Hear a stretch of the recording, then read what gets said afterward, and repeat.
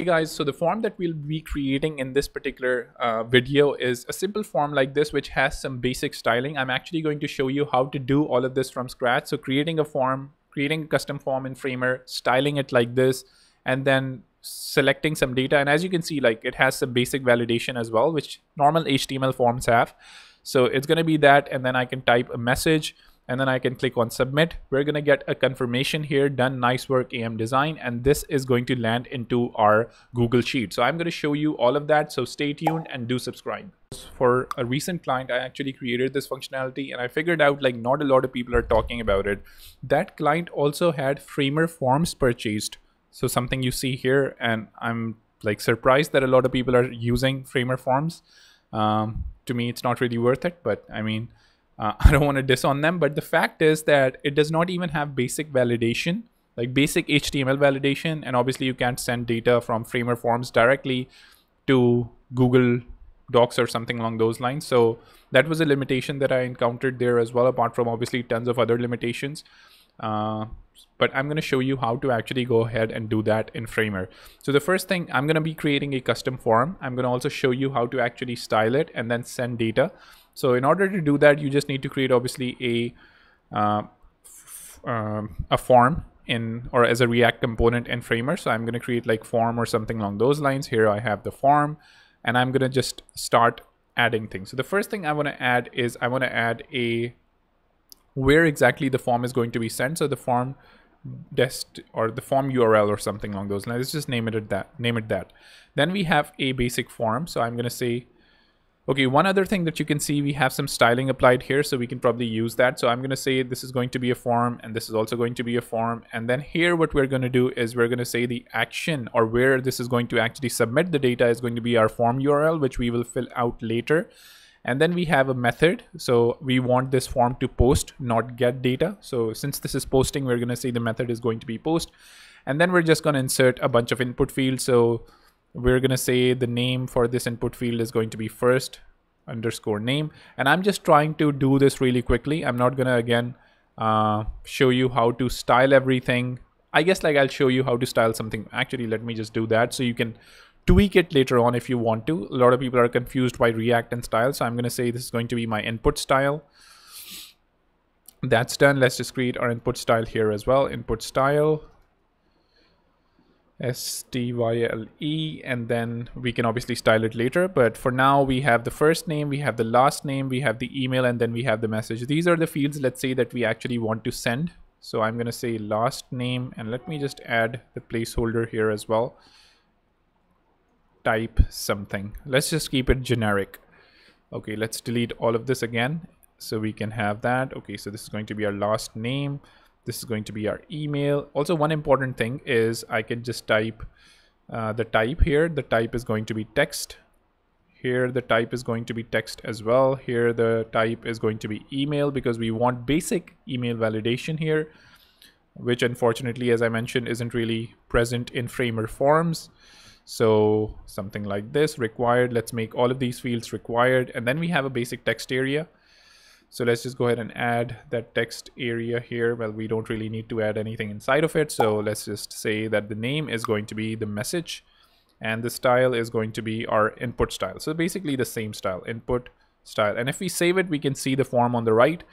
And now let's just go ahead and actually give some styling. So we have a display flex here on the form. We're going to say that this particular form is going to flow in a particular direction. So maybe the horizontal direction. So flex direction is going to be column, and everything should start following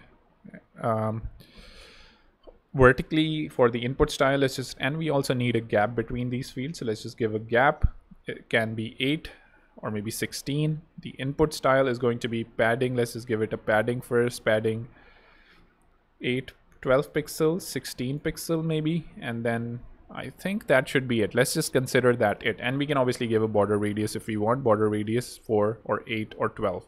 Let's just give it, or maybe let's just make them all 4 pixels. I don't really like a lot of border radius. So that is done. Let's also add a placeholder to the text area as well. Say type your message. There you go. And maybe obviously we need the text area to be a bit larger. So I'm just going to say that the rows are going to be 5. rows are going to be 5, and then we have a button at the bottom that's going to send the data. So we're going to say input type is going to be of submit. The value of the button is going to be submit, and there you go. So we have a button here, and maybe we want to style the button. So I'm just going to say that this button is going to take a button style, and let's just go ahead and add a button style here. So the background can be #222, and the color can be white. The font size, or sorry, the font weight can be 600, and maybe the padding can be 12 pixels, 16 pixels, similar to our input fields, and maybe the border can be none. So border none. Okay, so that's done. This is our form. If you want to insert it, we can just insert it here. Now, as you can see, we can't really scale it. So in order to scale it, we can just go at the top, and as you can see, we have these two values written here, which says like Framer supported layout width. So if we want to change or modify this layout width, we can say any prefer fixed. So if we just replace that with both height and width, we should be able to change the width now. So I can go here, I can say this should be fixed, and I can resize it or do whatever. And if this was within an auto layout, so for example, this is, sorry, a stack, then I can also say that this is going to be fill container or something along those lines. So I can tweak all of that stuff. Okay, so now that that's done, I'm just going to publish it and see if the form is working fine. So publish, and if we try to submit it, obviously the fields are saying that they're not done correctly. The email validation is at least getting some basic validation. I also don't really like the borders on the input style, so let me just go ahead and remove them. Border none. There we go. And now we should not have the border. And now let's just go ahead and actually link this form to our Google form or Google Sheet. So in order to do that, you need to create an extension here. So you're going to go to extension, you're going to say app scripts.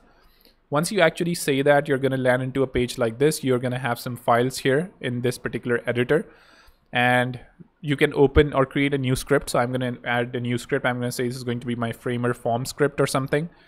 And then I'm going to say this is going to post the data. It's going to receive an event from that form.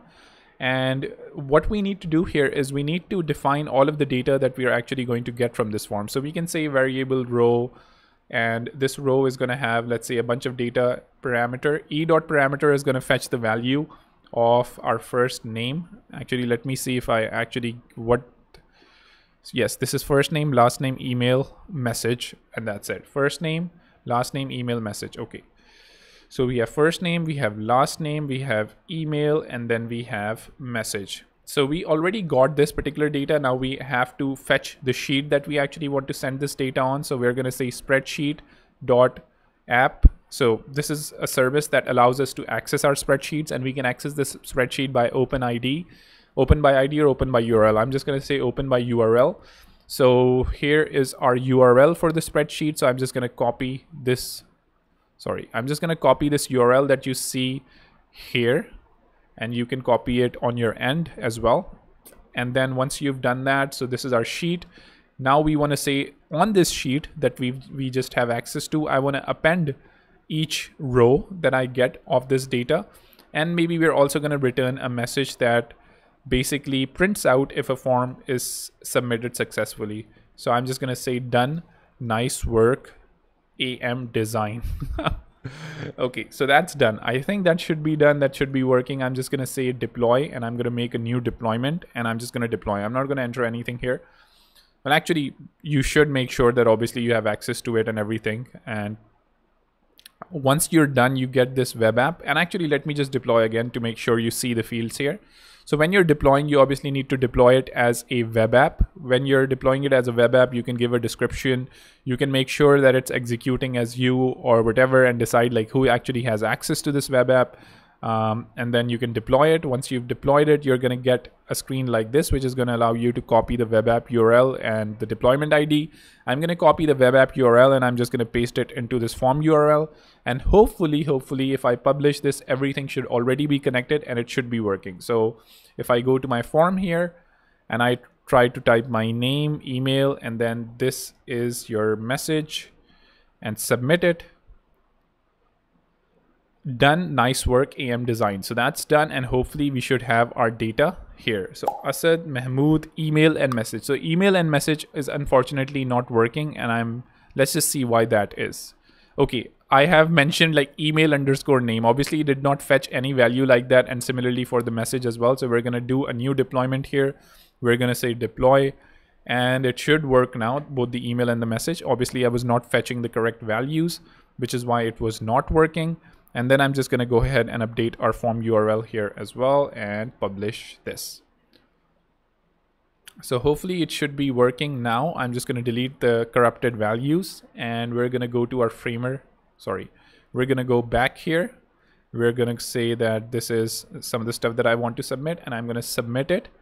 And we have this, and hopefully all of the values should be here, and you can keep on expanding the form as much as you want, but this is basically what I wanted to demo, and a really nice easy way in just a few quick steps to actually connect your framer form, how to style it, and then obviously post data to any service. Like this is just one service, but you can just create a custom framer form and then post data into different places like FormSpark or MailChimp, or like I don't even know. So that's pretty much it. Do let me know if you found this video useful. I actually am trying to do things that may be a bit more advanced. So if this is a bit more advanced, it's going on top of your heads, definitely let me know, and I can think of slowing down a bit. So that's pretty much it. See you later. Take care, and do subscribe and do hit the bell icon.